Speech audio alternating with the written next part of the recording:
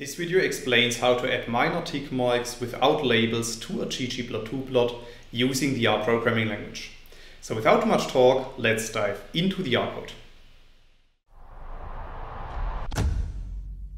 In this video I will show you an example, and for this example we first need to create an example data frame, as you can see in lines 2 and 3 of the code. So after running these lines of code, a new data set called data is appearing at the top right, and we can click on this data frame to open a new window which shows the structure of our data frame.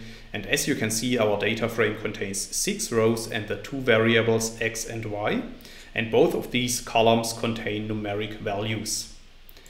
Now, if we want to draw these data using the ggplot2 package, we also need to install and load the ggplot2 package, as you can see in lines 5 and 6 of the code. I have installed the package already, so for that reason I'm just going to load it with line 6. And then in the next step we can use the ggplot and geomLine functions to draw our plot in a line plot. So after running these lines of code, a new plot object is appearing at the top right, which is called ggp. And we can draw this plot to the bottom right of RStudio by running line 10 of the code. And then you can see that we have created a line plot with default specifications of the axis labels. Now let's assume that we want to add additional minor tick marks to this ggplot2 plot without labels.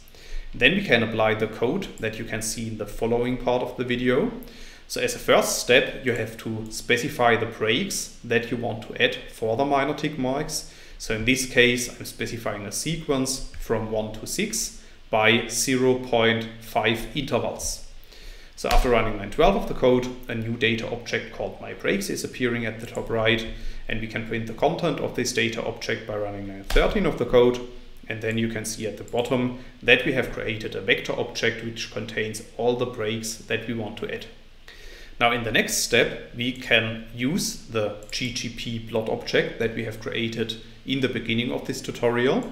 And on top of this, we can add the scalex continuous function. And within this function, we specify the breaks argument to be equal to myBreaks. So after running lines 15 and 16 of the code, you can see at the bottom right that we have added additional tick marks to our plot. However, you can see that in this plot, the additional tick marks that we have just added are labeled. So let's assume that we want to remove those additional labels from our plot. Then we can create another data object that I'm calling myLabels. And this data object should contain information which of the labels should be set to blanks.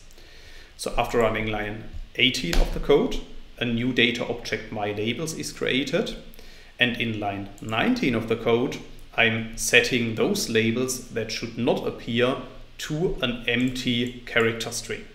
So after running line 19 of the code, our data object is updated, and we can print the final myLabels data object at the bottom in the RStudio console by running line 20. And then you can see all the labels that we will use for our x-axis.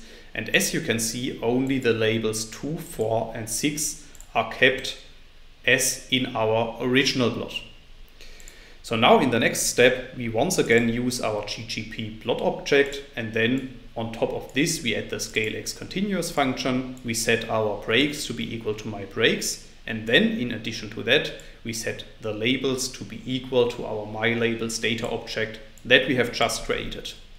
So after running lines 22 to 24 of the code, you can see that our plot is updated, and as you can see, we have removed all the unnecessary labels and have kept only the values 2, 4 and 6. That's all I wanted to explain in this video. In case you want to learn more on this topic, you may check out my homepage statisticsglobe.com, because on my homepage I have recently published a tutorial in which I'm explaining the content of this video in some more detail. I will put a link to this tutorial into the description of the video, so you can find it there. If you have liked this video, or if you have any questions, let me know in the comments section below. I'll try to respond to all comments as soon as I can. Furthermore, make sure to subscribe to my YouTube channel to get notified about future video releases. I have already published about 500 videos on this channel, and I'm releasing new videos on a daily basis. Thanks a lot for watching. See you in the next video.